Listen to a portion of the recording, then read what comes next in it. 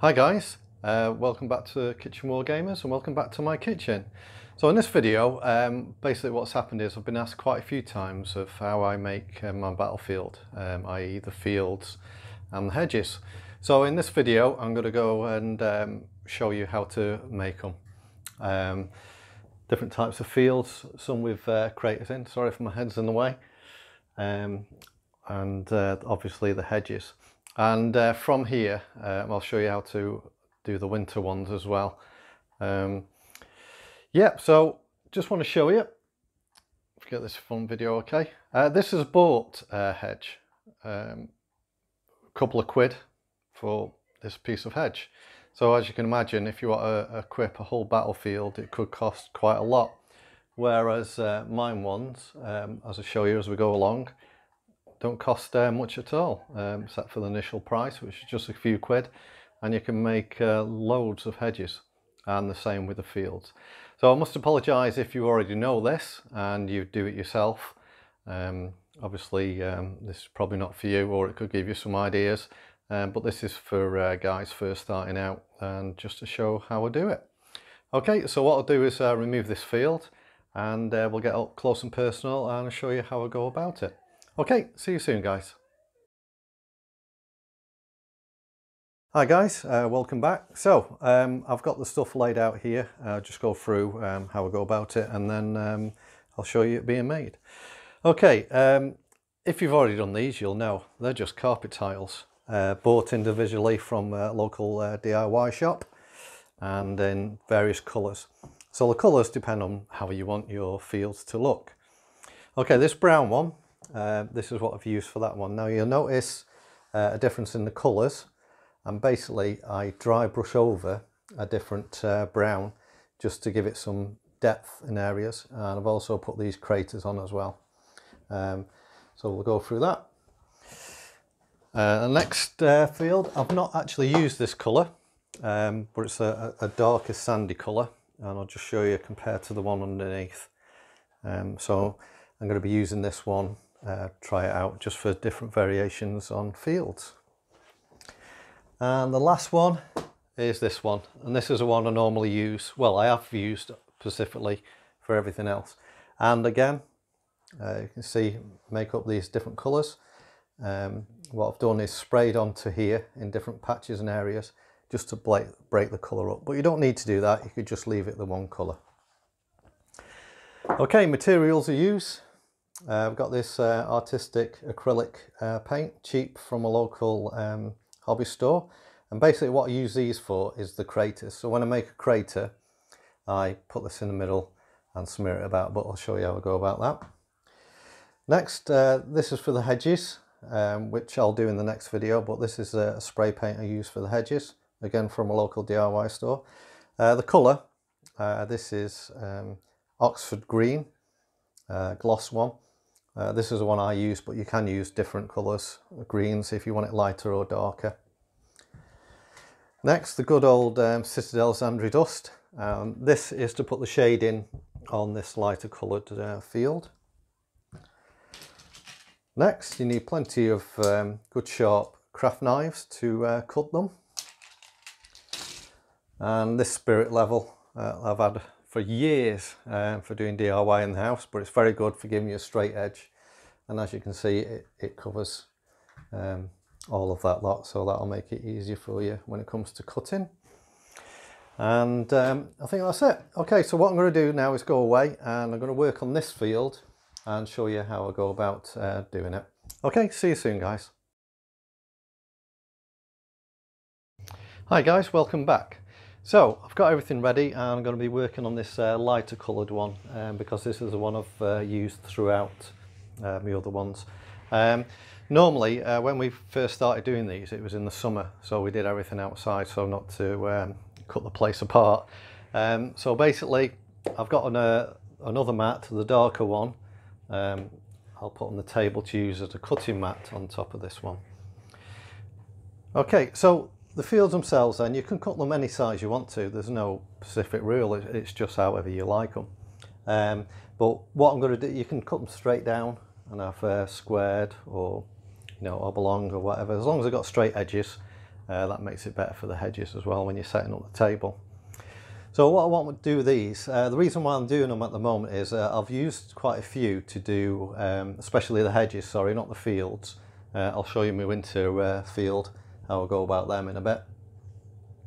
But the hedges, I've had to wipe them up for for winter. So I've used quite a few up, so I'll need some more. And what I'm doing at the moment as well is putting together a 6 foot by 4 foot table. It's in sections, and basically what I'm going to do is bring in a pasting board, a high quality one which is made of plastic and steel, which we've used for, you know, when we've done decorating and stuff, but I think it's brilliant. It's outside anyway, so I'll just bring it in and set it up. So that's what I'm working on at the moment, and I need more fields. So let's get started then. I hope it all fits in the camera okay. So basically what I'm going to do is I'm going to cut this straight down the middle, and then I'm going to do along there. So I've got 2 small ones and 2 bigger fields. Okay, I won't show you everything, I'll just show you cutting it and stuff. Okay, so what you need to do is turn it over, and then with this one, what you want to do, you can measure out the exact middle, but like I say, it doesn't really matter. So I get roughly the middle, and if I don't hit the camera as I'm cutting, follow your line and cut straight down. And again, and one more. Okay, I don't know if you can see that line now that's been cut. Now it's been cut over a few times, so what you do is you lift it up and it's almost done like that. And then all I do is, sorry, this is not fitting on, is it? What I'm going to do next is run the knife, fold it in half like that. Let's see if we can do it this way. Okay, and you can see where it's been pre-cut at the moment. Now get your knife and just cut along there like that, and there you've got 2 halves. Now you could leave these as long big fields, or like I'm going to do, I'm going to cut them in half again. Right, I don't know if my elbow was in the way before, so I'm going to cut it this way. So I'm going to cut this one in half again, like I say, roughly. There's no you can measure it out to be exact if you want to, but yeah, that's not me.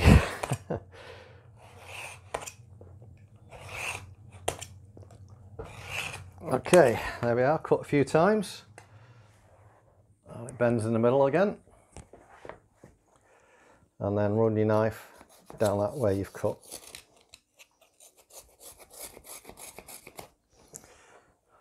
Okay, and there we have 2 pieces. So I'm going to put these aside and concentrate on one. Right, as you can see, you've got all these knobbly bits, and what you can do with them is this method I'm doing now, which my wife loves because it makes a mess everywhere. But like I say, I usually do it outside. That neatens that off. And the same down here. Now, if it doesn't neaten off and you've got some wiggly bits, what you do is get a pair of scissors and just cut down and around. Down this side as well. Sorry guys, I'm working off camera at the moment, so you must apologise if you can't see what I'm doing, because I can't see what I'm filming. Okay, so there we are, 1 field. Now what I do, like I say, just to break the colour up, you can leave it like that, or just to break the colour up, what I do is get some sandry dust and I spray in certain areas across it, just to mix it up a bit. Now for this, obviously, I'm in my kitchen, so I'll have to go outside and do it. So I'll come back in a minute, guys, and show you how I've got on. See you soon. Okay, welcome back, guys. So I've taken that bit of carpet out and I give it a spray, and I've also started on the craters for it as well. So there it is. As you can see the difference, and if it shows up, you can see the variation in the colour. That's using sandry dust. Now the craters, basically using black spray, you just spray straight in the middle. And if you can tell that, those there, the spray just off from the middle gives you that burning effect going across as well. So what else to do with the craters as well? I'm going to get the acrylic paint, which is cheap from a hobby store. Give it a shake. Now what I'll do, I'm just checking that I'm going to get this on camera. Yep. What I do is put a bit right in the middle. Oh, I've got to take all the tabs off first. You can tell it's new. Okay, I'll just pause this while I get these tabs off. Hang on a sec, I'll be back soon. Okay, so I'm ready to use it now. Okay, so what you do is you put a blob of it in the center of the crate. Just like that. I don't know if it picks up all right with black on black. And then this is where you get dirty. You get your finger and just rub it in. Now you might have to do this a few times just to fill it out. But the paint that doesn't, you don't, I don't know if you can see that, guys, that you don't rub all of it in, you leave like the outer edge and that'll dry like that. So it'll give you that bit of a crater look. Again on this other one. And the one on the back. Sorry about my arm, guys, if it's in the way. I'll just move around to the side more. There we go. Now another technique I have used on this is using filler as well. Just like I've done with the paint, put a bit of filler in and swirl that around and then go over with your black spray. Okay, so that's basically it. This is the same technique for all the fields that you've seen with the carpets. And quick and easy to make and ready to go on the battlefield. Easy to pack away as well. You just stack them on top of each other in a box. And yeah, Bob's your uncle, as they say. Okay, so that's the field. What I'm going to do is set up for the hedges now. And the way I make the hedges and the material that you use for the hedges, you can use for fields as well. Sort of like... oh, the name's going straight on my head, like a hay field or something like that. But you'll see when I come across the next bit. Okay, so I'll see you soon, guys, while I set that up. Okay, welcome back, guys, and here we get ready for the hedges. Now, as you can see, it's basically a doormat, and probably a lot of you know that and use this already, but if you haven't, that's what I've used. Cheap doormat. As you can see, I've used the back of it for spray models. Cheap doormat, and with this, all the battles you've seen and all the hedges have been made off just one of these with some to spare. So yeah, like I say, there is a brought one that you can buy, which is that. And yeah, it's all right, but that's a few quid just on its own. So to make as many hedges as I do, it costs a fortune probably. Just compare it to one I've already made. So as you can see, there is a slight height difference, but as you know, it's a game, so a hedge is a hedge. You can have it to block all sight or part sight, but basically, as you know with hedges, it's just soft cover. So that's one already. Sorry, the sun's coming out in the kitchen. Look at that, the sun. It's been snowing for the last few days here where I live. Okay, so how do we go about it? Now, basically, all you do is cut out the length you have for your hedge, and yeah, you can either cut it this way or straight along the edge that way, so you can make longer hedges. But like I say, as you're setting up the game, you might have to cut them, and as you can see, this one's been cut. So easy to do, bare as a snip, so it'll always fit your battlefield, which is the best thing I like about it. So what I'm going to do is go down this shorter edge, just if we can keep it on camera. Okay, so turn it over. This is from a local DIY store again, a few quid.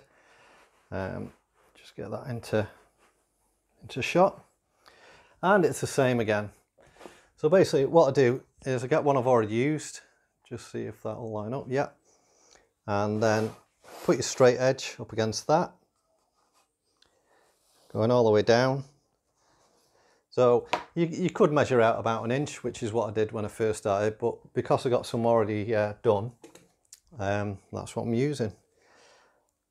So put some weight on the straight edge and cut down just like the other.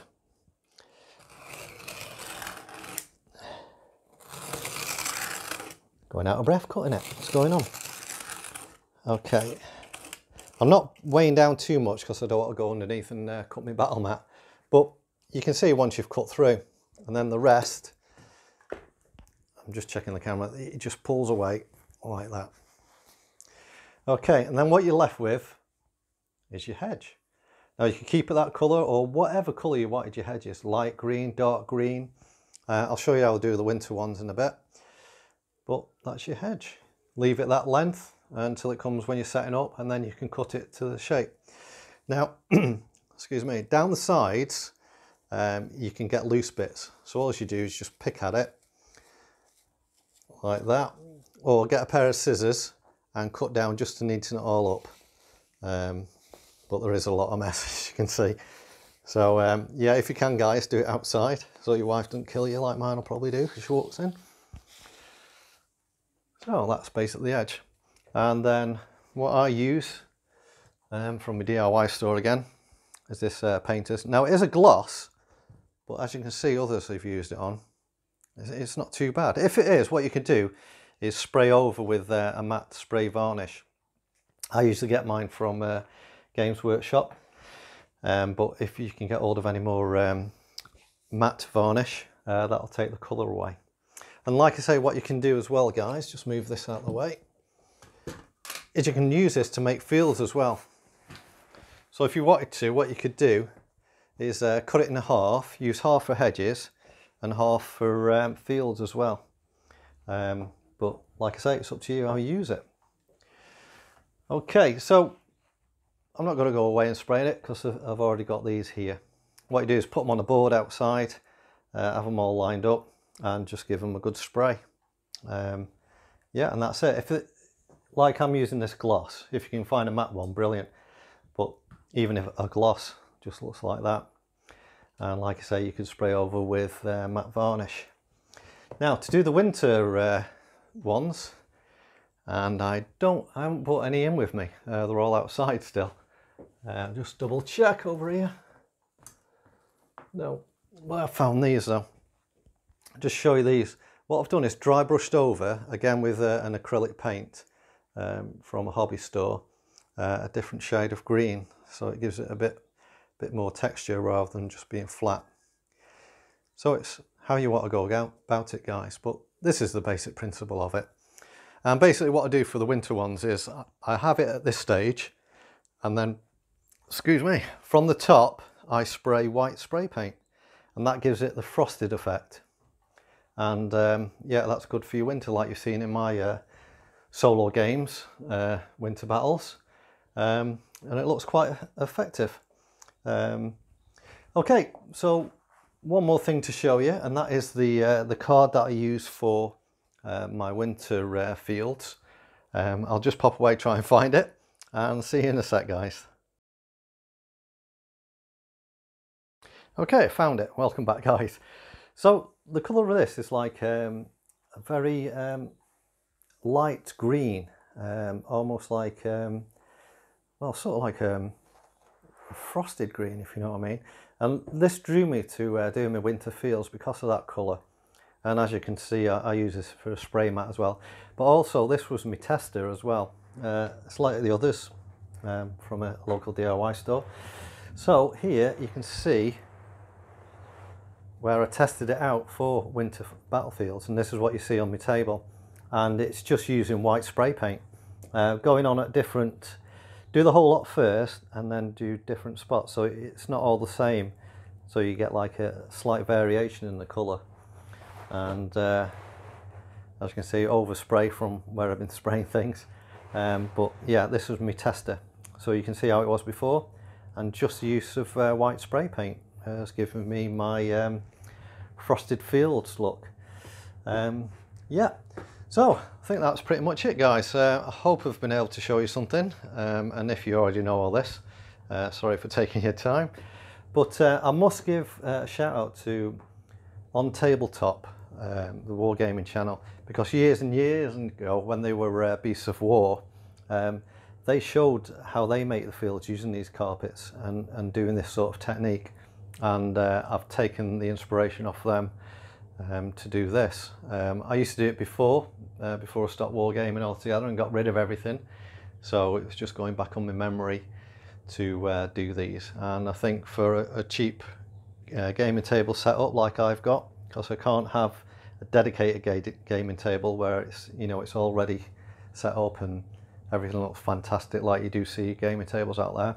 I have to pack everything away, and this is the best, easiest and cheapest way of doing it, I find. So, won't bore you anymore, guys. Just like to say thanks for everyone subscribing, and please leave a like in the comments, and thank you for watching, and see you soon, guys. And in the meantime, just remember to make it, paint it and play it. See you soon, guys. Bye.